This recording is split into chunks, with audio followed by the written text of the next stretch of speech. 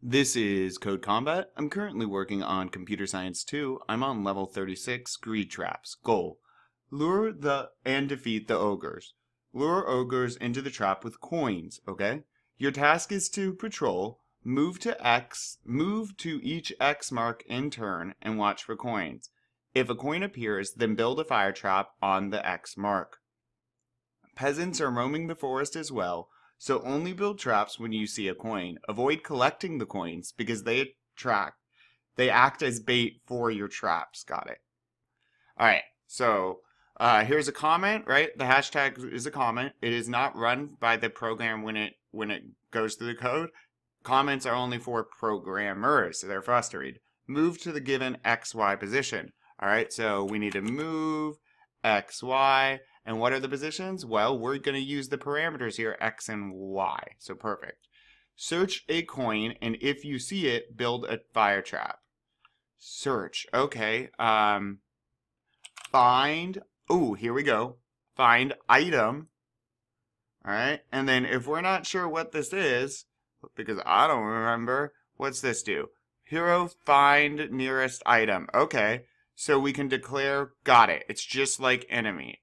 Alright, search for a coin. If you see it, build a fire trap. So search for an item. If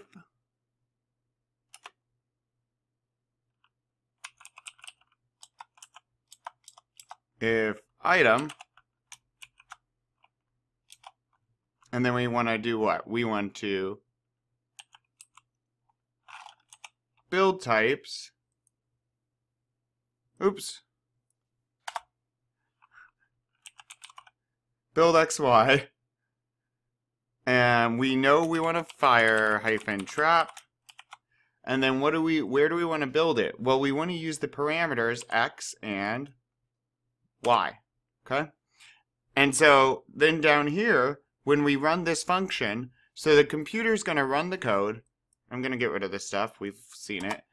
The computer's going to run this code. It's going to say, okay, define this function. And it will make this function, but it doesn't actually run the code. It hits while true and says, oh, okay, I'm going to run. Now, maybe build trap. Oh, where's that? Oh, here's maybe build trap. And then it says X. What's X? 12. What's Y? 56. Drops down and starts running the code inside of it. Okay, the hero moves to, what was X? Oh, yeah, 12. And then 56 for Y. All right, hero moved. Now, hero, look around and find an item. Name that item item. If item, does it exist? If so, droop, hero, build a fire trap. Okay? And then we hit the bottom of our function, and we drop to the code below it, right where we were in the program. Now move to the right passage. So, top right, got it. Which will be 6856. So, we want to use our function again. This is called calling a function. Make sure you capitalize the correct letters. 56, 68. I always get these wrong. What did I just say? 6856. Dyslexia. Okay. And then is the bottom right? Yep. 6812. So now we're going to write that function again to make it run. And then now for the bottom left, 1212.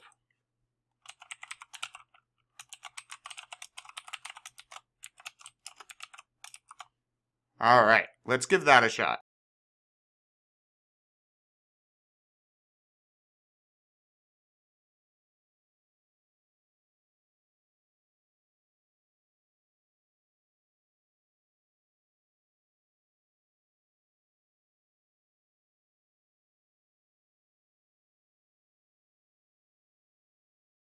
Oh, awesome. We did it. Here's the code that worked for me.